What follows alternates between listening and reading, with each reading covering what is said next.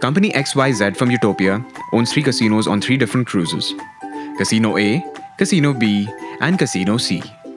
Due to an unfortunate fire accident, all the playing chips at Casino A were damaged and have become unusable. It is 11 AM and the casino opens at 7 PM to the public. The cruise leaves shore at 6 PM and returns the next day.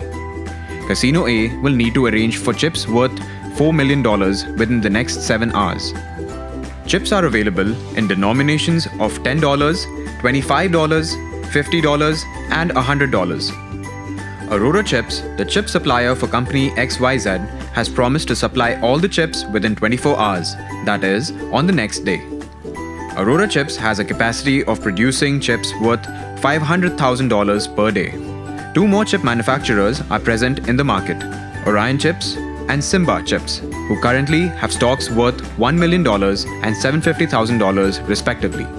But they can only deliver the chips by 6:30 PM, half hour after the cruise has sailed. Utopia has 15 casinos in all, including the 3 casinos owned by company XYZ, with average daily capacities of chips worth $4 million.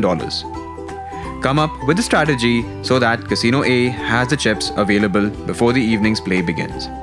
You are free to make any assumptions, but you are required to state them in your submission.